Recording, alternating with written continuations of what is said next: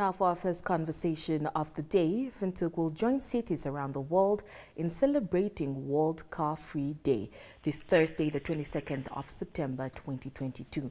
The theme for the day is reducing our carbon footprint, with the main activity being a 5-kilometer circle run and or walk for City of Windhoek employees and Windhoek residents. To give us more details, we are joined on the line by City of Windhoek's Manager of Corporate Communications, Marketing and Public Participation, Harold Akwenye. Good evening and welcome to the Daily Roundup. Good evening and good evening, listeners. All right. First things first, this is the first time Windhoek will be celebrating World Car Free Day. Why did City of Windhoek see a need to commemorate this day? Yes, it will be the first time that we'll be commemorating this or hosting this event. The Municipal Council of Windhoek, for the first time, which will be the 22nd of September, is merely to raise awareness on air pollution. That's the main aim, the awareness raising. The Car Free Day is an international commemoration day held each and every year on the 22nd of September.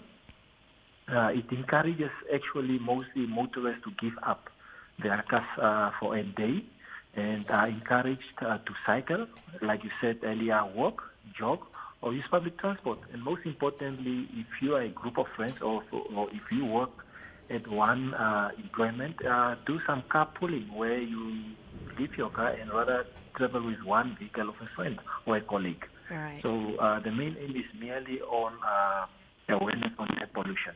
All right. And how can residents partake in this event? The thing is, it is Windhoek residents and corporates, especially who wish to take part in this event, can register free of charge from 7:15 to 7:45 at the starting point in Kommersdal, which is participants who take part in this will actually finish the race at the City of Windhoek head office in Independence Avenue and will receive digital certificates for partaking in recognition and participation, while the City of Windhoek division with most participants will win a floating trophy for the biggest carbon saver of the day. So yes, everybody can come together with their bikes or at the City of Windhoek in Kommersdal, at the Kommersdal station, and there will be transport that will take you back, public transport that will take you back to your vehicles, which is in Kommersdal as soon as you reach the head office.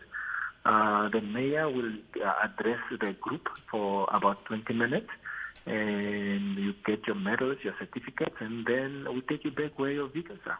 All right. Now, is the City of Windhoek in a capacity to reduce vehicle emissions by increasing public transports like other cities around the world? And if so, what has been the progress made so far? The thing is, Windhoek is becoming heavily motorized. Hence, air pollution is becoming a great concern in the city. So we don't want to add more transportation. Yes, Council has been looking at more transportation, but more on the fact that it will be more or battery driven or solar driven and not transport that will be emitting carbon dioxide. So this event, though internationally renowned, will be the first of its kind for the Municipal Council of Windhoek.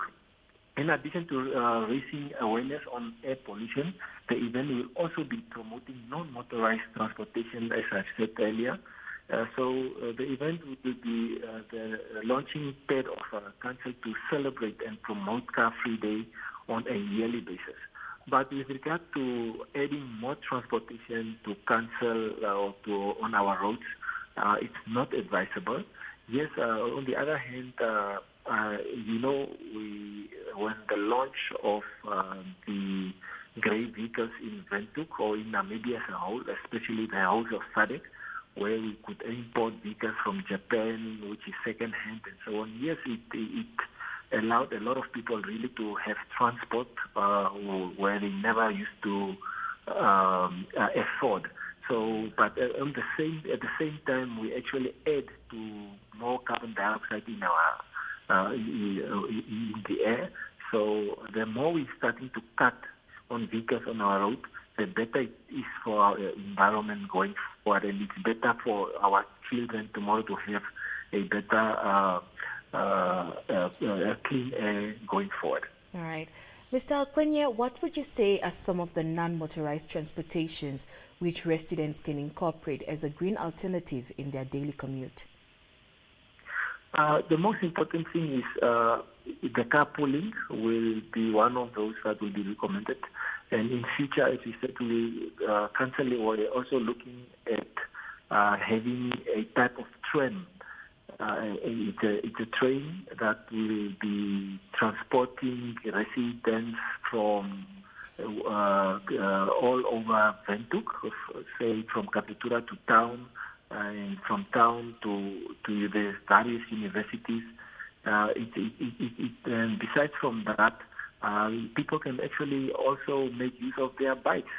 But the thing that corporates have to do, or that they have to look at, is the facilities that will actually promote cycling to work, where if you cycle, you can actually have a changing room, you can have a shower, and at the same time have lockers where you can actually put on your clothes as soon as you're done with a shower, in order for you to start the day. And from there on, you put on your cycling gear again and cycle home. And that's why we started with the cycling lanes. And council is looking at increasing these lanes and make them more safe for cyclists against the vehicle users.